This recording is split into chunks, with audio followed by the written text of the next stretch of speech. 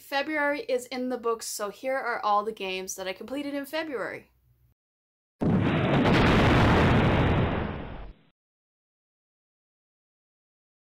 The first game was an add-on included when you got the deluxe edition of New Tales from the Borderlands, and I firstly started with Tales from the Borderlands because I completely forgot the story, and I wanted to stream the game, so I completed that, finished the story. I only did a one playthrough because there's multiple endings, and I really enjoyed it. I liked it.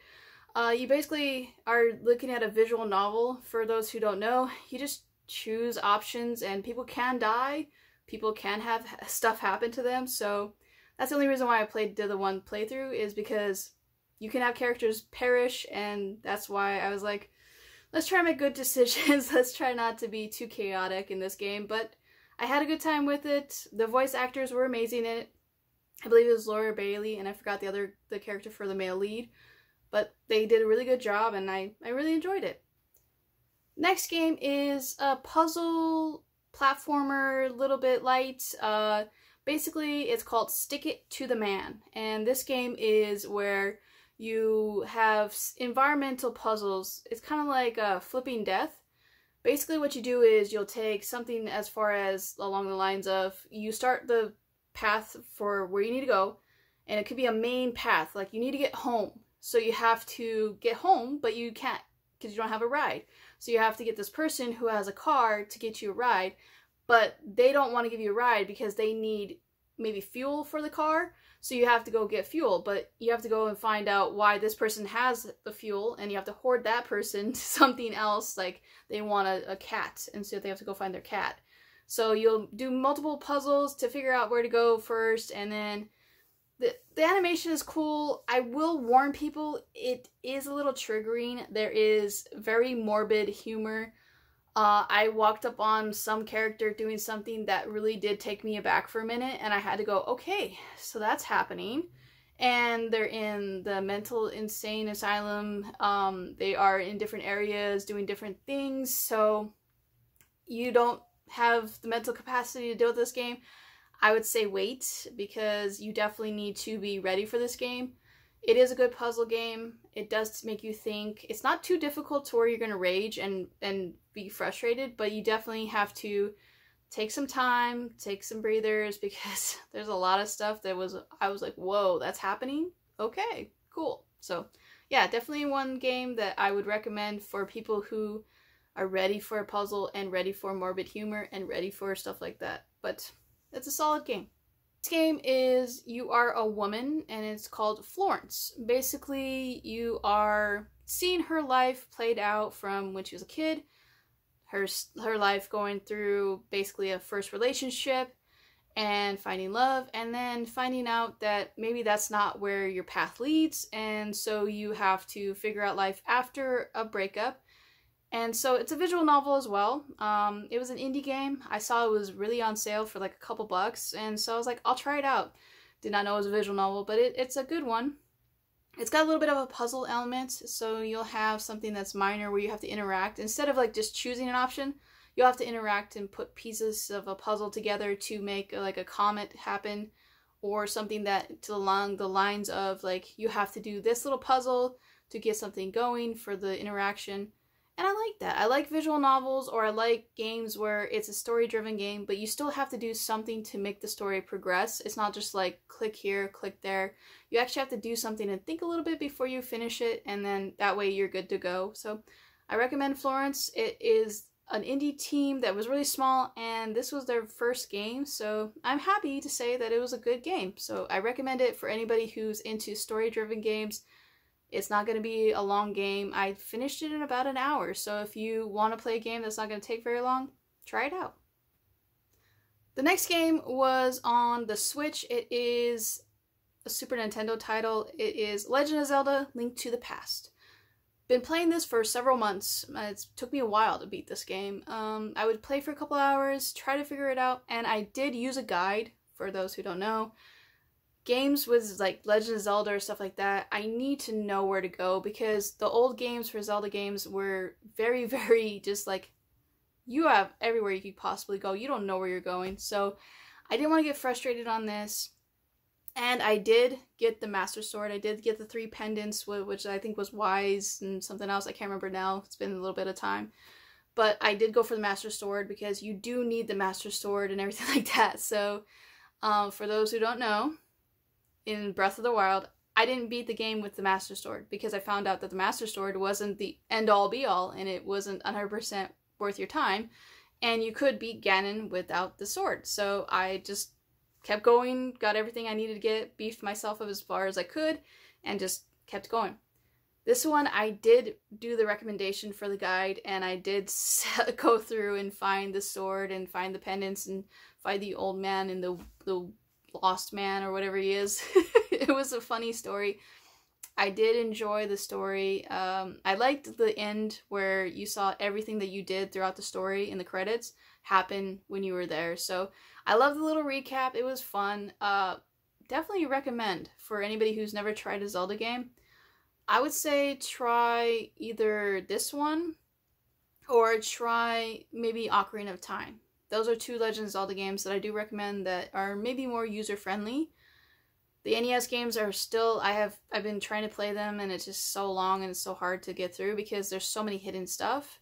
At least with the Super Nintendo one, I mean, you can go through and just explore, but I do recommend if you are lost, just look up a guide for 5 minutes and find it.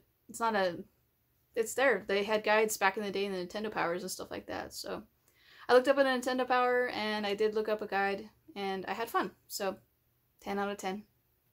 The next game is also an indie game. This was on PlayStation Network, PlayStation Premiere, and it was called The Last Day of June. It's a sad game.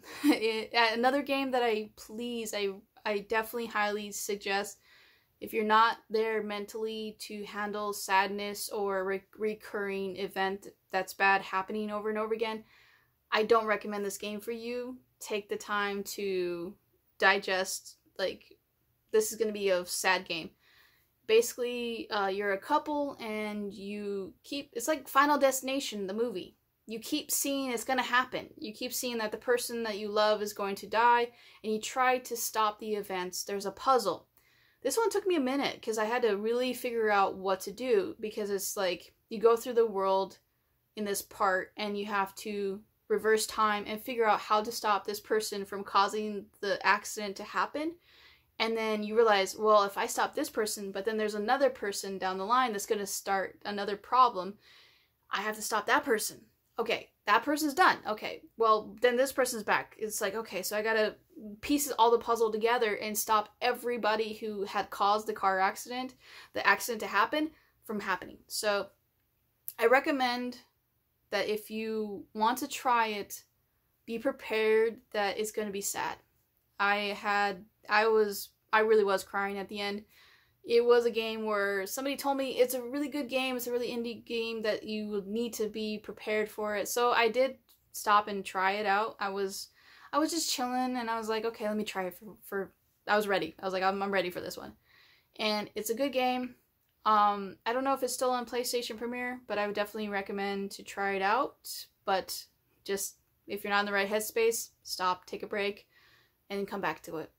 After a couple sad games, I decided to take a break and do a fighter, and it was Soul Calibur 6. I've been wanting to play this game for a while, but for some reason I just didn't pick it up until later on in time, and I was like, you know what? It's time. I'm gonna play it. It's on PlayStation Extra Premiere, and I picked it up. It's a good, solid fighter. There is a story mode that it's kind of like Mortal Kombat, and you don't keep fighting the same character throughout the whole time. You'll be this main character who is a brother-sister relationship where they're raised in a monk, like, temple, and they have to stop the evil forces that are attacking everybody and making them all attack each other. And it's a good story, I like it.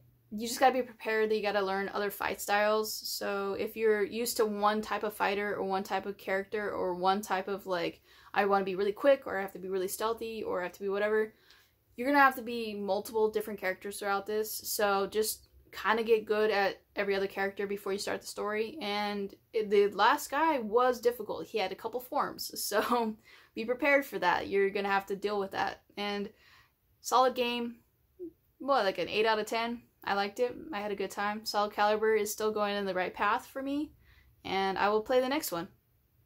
After a Fighter, I was playing this game, and this game took me several years, like 2 years to beat. I'm not lying.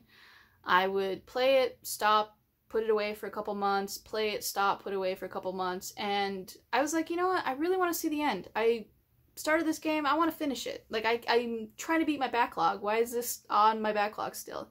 And that is Pokemon, the new Pokemon Snap. This is a game that I played when I was younger. I didn't have an N64, so I would go to Blockbuster and play Pokemon Snap for several hours, like playtime. I could get in to get all the little pictures. You could print out the pictures, and I enjoyed that. But this is a little bit different. There is a ton of new Pokemon that I did not know because I stopped playing Pokemon games since Red, Blue, and Yellow and all that stuff. So I kind of was like, oh, this is cool, I like it. There is a little puzzle element to it, and I like that. You have to not just take photos of them, you have to get good photos and then find hidden areas. I like the change a little bit of, like, there is a main person character, you have to figure out who they are, and then once you find out what the end happened with, like, a meteorite, then that leads you to, like, oh, there's other higher Pokemon that you really need to find. And once you find them, you'll figure out what happened, and so you're studying and researching them. I enjoy the game. One of those games that I probably could have finished earlier, but just couldn't figure it out, because you will get stagnant at points where there's points where you're just like, I gotta keep playing this until I get a better photo, find hidden Pokemon that I didn't know about. Take your time, throw apples everywhere you can. If there's a hidden area, you're like, oh, it looks like there's a couple hidden, throw some apples at it, see what it pops out. And that's all I can recommend. But it's a good game. I enjoy it. I can see why not a lot of people would like it, because it's completely different new Pokemon, but have fun. Take some photos. It's a simulator, in my opinion. After that, I finished a shooter that took me about a month to beat. This is G.I. Joe Operation Blackout. It was on the Switch, and I picked it up because I haven't played a G.I. Joe game in forever, and I was like, you know what? Let's see what this is all about. It's a shooter. It's a third-person shooter, but it's very glitchy. I would think I'm all done with all the area, and there would be a hidden AI character from the opposite side stuck in the wall. Because you play as G.I. Joe and then you play as Cobras. So you'll be Cobras or G.I. Joes or whatever, and you'll have, like, the pawn characters is what I call them, like the little minions that are running around trying to distract you from the main character you have to battle. It's kind of stagnant. It's not a great shooter. I'm glad I didn't pay a lot for it. It's basically, you would just go to the mission, go and clear out some guys, stop whatever, push this button, wait for that button to fill up whatever it needs to do, then move on to the next one. Then you're a tank, you're driving a tank, and it was good for the first, like, 3 levels, because you're like, oh, that's so cool. But then when you saw that the rest of them are the same, just copy and pasted, but just with different characters, different scenarios, it got boring, I will admit. Like, I was, like, just trying to finish it, because I was like, I really want to see the end, but in very 80s fashion, everybody just kind of, like, eventually escapes. So, like, if you're a Cobra and you're trying to get this person, they're going to escape. If you're trying as a G.I. Joe to get this person, they're going to escape. So it's like, just have fun with it. Just do the mindless shooting and enjoy it. Yeah, not a great shooter, but get it cheap. After that, I went back to a fighter, and that is Ultra Street Fighter 4. I wanted to play Street Fighter 4, but I just didn't have a PlayStation 3, and I really didn't pick it up anywhere else, and I was just like, you know what, I'll wait. I really will wait. I heard some negative things about Street Fighter 4 and 5, and I kind of just went, maybe it's just time to let go of Street Fighter and just play the old ones only. So when it was free on the Pass for PlayStation, I finally picked it up, finally downloaded it to my system, and played it. Sadly, it crashed on me one time. I don't know why. Maybe it's because it's converting from a PS3, PS4 to PlayStation 5. But after it crashed, I reloaded it up, and thankfully my save was still there. But there's other games that I've had that happen where my save just was deleted, and I just kind of like deleted the game because I was like, I wasted like so many hours, I'm done. But it was still there. I played it all the way through. I played as Sagat. I wanted to play a character that I normally don't play. I wanted to challenge myself. And this is not an easy one either. Street Fighter games have never been easy, so I've tried Sagat.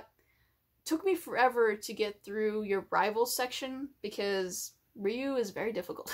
He's like a middle average character that can beef up and really destroy you at the end. The ending wasn't as hard as the rival fight, so the ending was good. I liked it. I like the story. I like the little ending that they give you at the end where it's like, see him where he goes and see that he's not really that bad. So I had a fun time. Enjoyed it. Try it out if you have PlayStation Premiere. It's worth your time. Then I wanted to go to Classic. I was kind of in the middle waiting for something to happen like I always do. And I decided to play Super Mario Bros. I wanted to go through it again.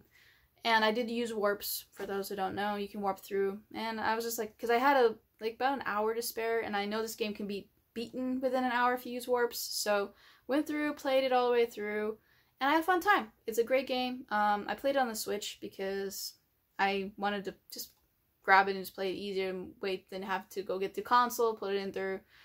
But I enjoy it. I always go for the quest to find Mario's love, which I don't know why Bowser keeps stealing her, but hey, it's part of the game. I have fun with it. I wish I could play Duck Hunt, but sadly I can't. So hopefully one day they add it to the list of games you can play. So tweet them at that. Tell them you have the capability of making it happen. Let's do this. Let's get Duck Hunt on there finally. Then I decided to play another backlog game, and this is because Silent Hill 2 is on the way. And I played Silent Hill Shattered Memories. This is a new take on the first game.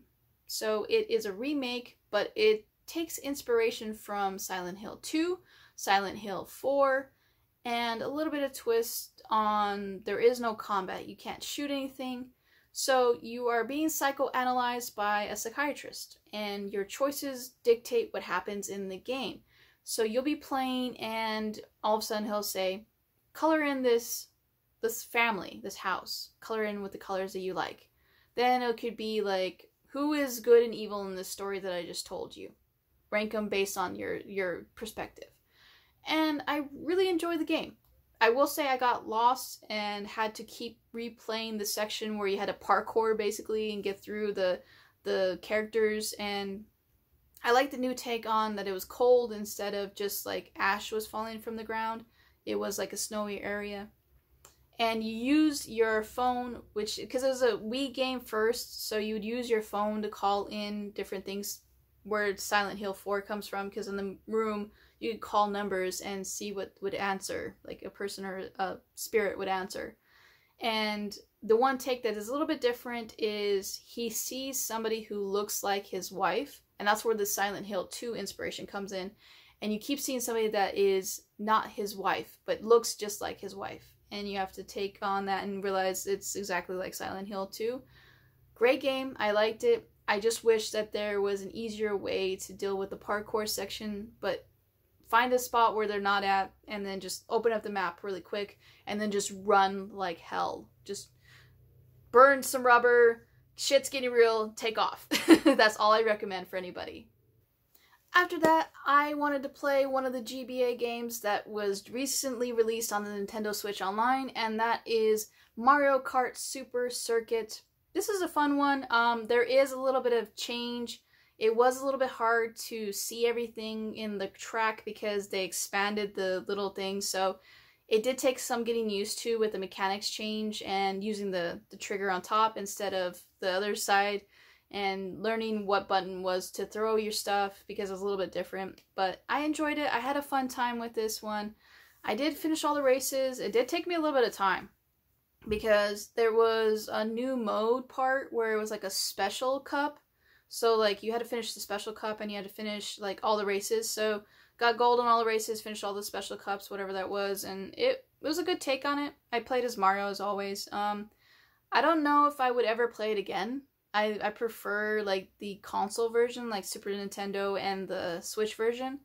But I did like it. I did like that I got to play for free because it is going up in price every day, so it's nice to see it finally on there. And the last game that I played was Mario Tennis for the N64. Fun game.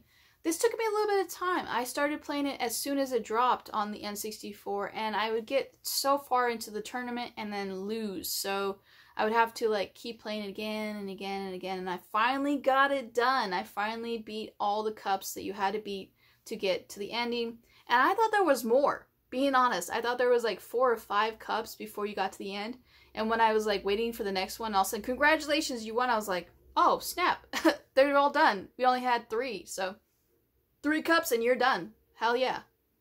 And there you have it, everybody. There's all the games that I beat. I beat 13 in total for the month of February. Let me know, what were some highlights of February for you if you're keeping track of your gaming?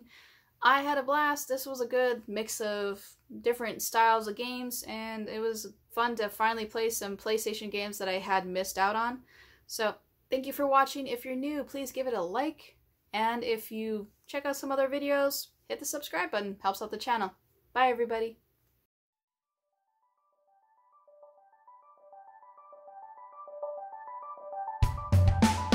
Linda the gamer gal, she's here, she's playing games. Linda the gamer gal, she's here, she's playing